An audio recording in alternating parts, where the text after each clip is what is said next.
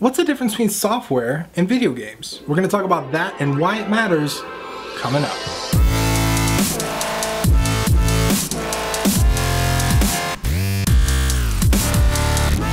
What's going on, guys? My name is Tim Ruswick from Game Dev Underground, and today we're going to talk about the difference between software and games. Now, you might be thinking, why is this important? Why do I care? What's the difference? Well, software has very different design philosophies from video games. And the thing about that is that software and games are usually made with some of the same technologies, right?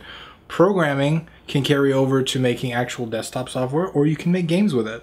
Web technologies, you can make websites with it, or you can make web applications and all that kind of stuff, or you can make HTML5 games. You make cool stuff like that. So I've seen a lot of people in a programming industry or in the art industry or whatever, they have this skill set and they're used to working on things, and they move over to game development and they find it very difficult because the design aspects of a game is very different than the design aspects of a piece of software. And we're going to talk about a couple of the key differences that I've found because I've done both and I've struggled with this issue personally. I started out in game development, but then I moved to software, and it was a big mess for me trying to figure out all these different pieces of how to design a good piece of software, and all this stuff didn't make sense. And ultimately, my experience in both really benefited me.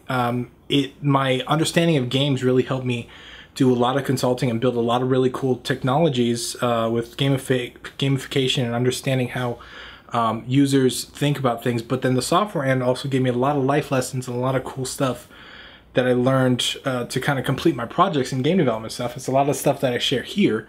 A lot of stuff I share on the channel can be software or game development advice and pieces of info, but there are three primary key differences, I think, between software and games. And so I'll start with the first one, which I think software removes obstacles from people's lives. Games add them.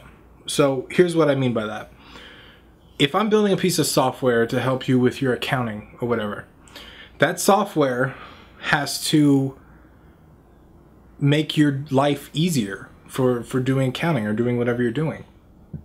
If it doesn't, you wouldn't use the software. It wouldn't make sense. You just use an Excel spreadsheet or whatever. Games are different. The whole point of a game is to add an obstacle to the player, is to prevent them from going places. So for example, in software design philosophy, one of the key things is you want to make sure that any action the user needs to do is immediately understandable and accessible. You want to make things easy to do as possible so that the user can get what they're trying to do done. The software should not be in the way at any point in time of what you're trying to do. But a game is all about obstacles. That's all the game is. It's just a giant mess of obstacles. You want to make things hard for the player. You want to make things complicated. You want to make things challenging. Otherwise, it's no fun. Like, if it's a game that's super easy, and like, think of a tap game where all you do is just tap. Like, it doesn't make any sense. Those games don't, I mean, you have to add obstacles to make a game challenging, and the game has to be somewhat challenging to be fun. So that's, I think, a big key difference between software and game development. And a lot of software developers struggle with this when they move to game design because the philosophy is so different. And it can be really like challenging to understand that. So that's the first thing. Second thing is very similar, but I think software reduces time and games add to it. Like, the difference between Microsoft Word and Super Meat Boy, like they're both applications, right? They're both written with a purpose, but one of them is designed to save time. The other one is designed to waste time, in a sense. And so I think in that sense, outside of just obstacles, right? Like, time is something that humans look at it a little bit differently than I think any other species does. And because we live in such a productivity obsessed world, we're always trying to save time at the things that we don't want to do, right? Like, work is usually one of those things, especially in American culture. Like, we want to save time and work. We want to be more productive. We want to get more shit done. When it comes to games, games are actually advertised as being X amount of hours long, or this game does this, or this has replayability value, or whatever. Like, it's actually a marketing benefit to advertise your game that it's super long, or it's got a lot of content, or whatever. And that's one of the things we value in games and we don't value in software. We want software to eliminate some of the time that we spend on stuff, and we want games to add to it because it's entertainment value. So I think that's really, really, really important to understand.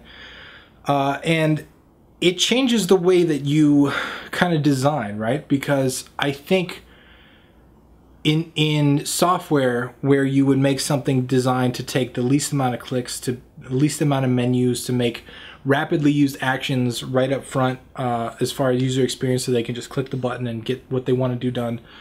Games, you actually want to take a lot of time and do that. Like, if you think of a level progression system, like let's say you could only equip a certain weapon at level 40, right?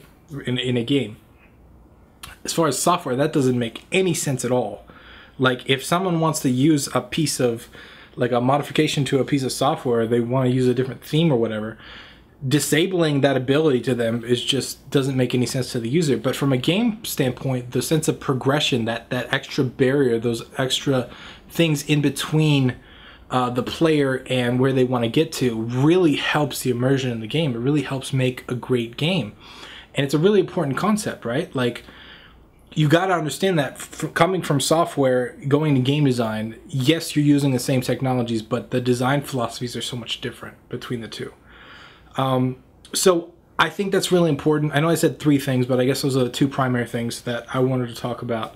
But I think if there are other things out there, I know there are, share them in the comments below. I love to hear from you guys. Let's start a discussion about this, because this is something that comes up a lot in game development. I see a lot of people that have experience in software and they want to make games, and they ask questions that show that they have the software technical experience, but they don't have the game design philosophies. I've got a lot of requests for game design theory and that kind of thing too because of this. So if you've got any thoughts on it, please leave the comments below. Let's get the comments popping, because I would love to start a discussion about this and hear what you guys have to say.